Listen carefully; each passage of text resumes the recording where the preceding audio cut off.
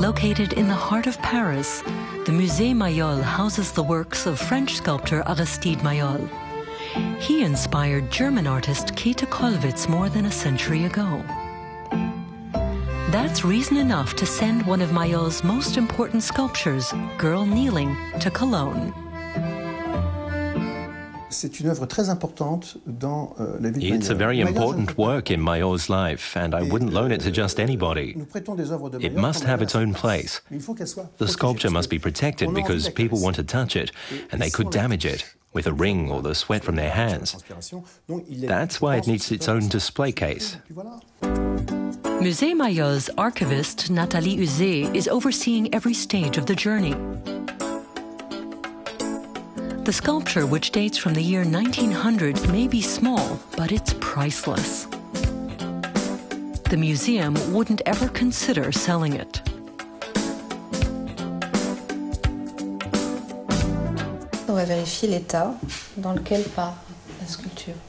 We monitor the sculpture's condition before it travels. We've prepared notes and photos so we can ascertain if everything's fine when the sculpture is unpacked in Germany, or if something's happened to it in transit. It looks like this, with photos from all sides. Here, the patina, the paint, is slightly worn away. That's often the case on the bottom.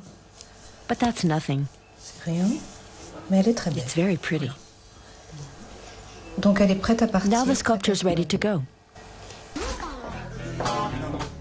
For the shipping company, which specializes in transporting artworks, packing a small bronze like this is quite routine. Still, it requires a lot of concentration. They cut pieces of foam to match the sculpture's outlines, to ensure that no damage is caused to the patina. Only the museum specialists know how much the artwork is being insured for. But the amount is high enough that Nathalie Uzé is personally accompanying the sculpture to Cologne. She often plays the role of courier when Musée Mayol loans out part of its collection.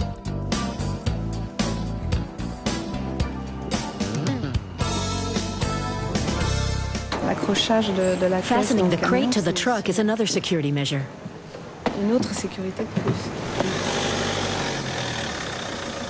Nathalie Uzé is responsible for the sculpture until it's unpacked in Cologne. A few days later, at the Käthe Kollwitz Museum in Cologne, all the artworks for the museum's 25th anniversary exhibition have arrived.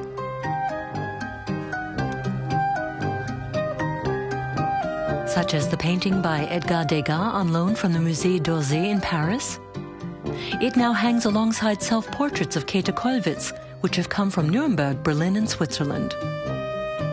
A total of 160 works from all over the world are on display at the exhibition.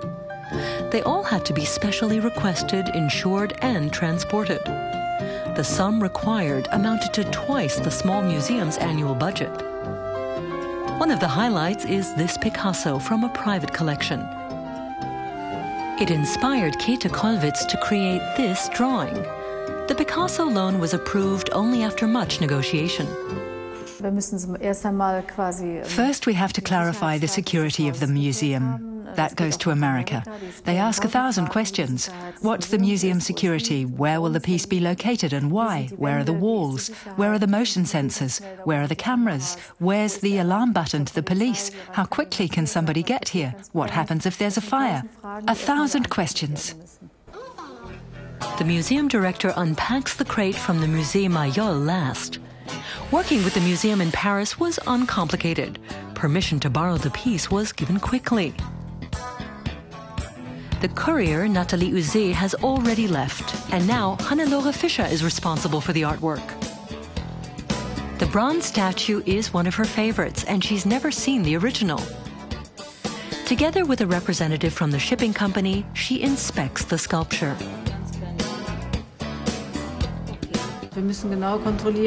We have to precisely examine what the restorers have written, and I have to look and see whether I find other marks on the sculpture that were maybe overlooked, and to make sure we've handled the piece well.